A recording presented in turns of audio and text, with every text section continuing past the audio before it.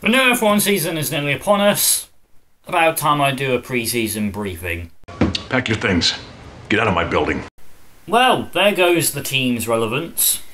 Big shock, you need money to succeed in Formula 1.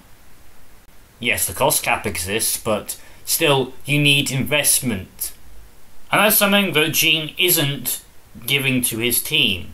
I'm not even going to mention the new team principal because he's just a yes man for Gene Haas. That's all he is. As for livery, it perfectly represents Haas Formula 1 team. Stagnant. Arby's.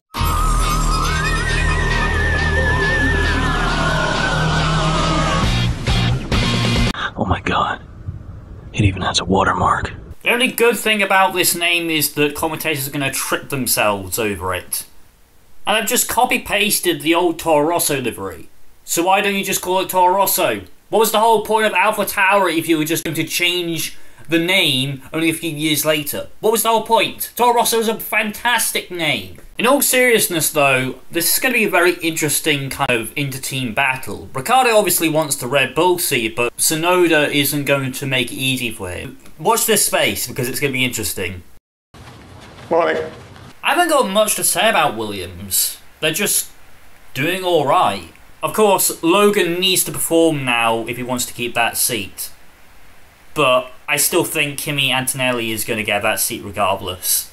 And I'm Javert. Judging from what the driver's saying about the new car, someone's getting guillotined. Now we approach the second chicane. I'm genuinely starting to believe that the 2015 crash he had de-aged him.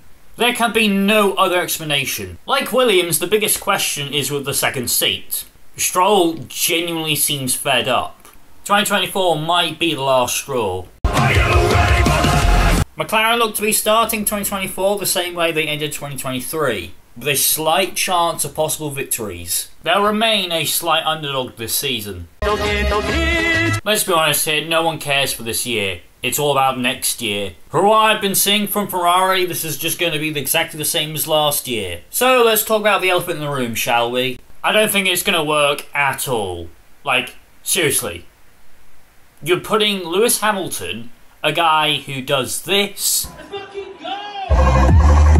with a team known for banning the colour pink, because it doesn't fit their image. Hopefully he sorts out his wheel-to-wheel racing by the time he moves. As for Sainz, I feel sorry for him, but I don't worry for him. He's a solid driver and someone will pick him up eventually. It's gonna be funny seeing the Tifosi support the very guy who they've hated for years. Scheiße. Als die Lübeck Irischer Rundfunk berichtet das.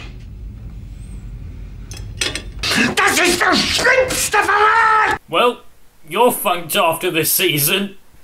That said, Mercedes seem to be on it.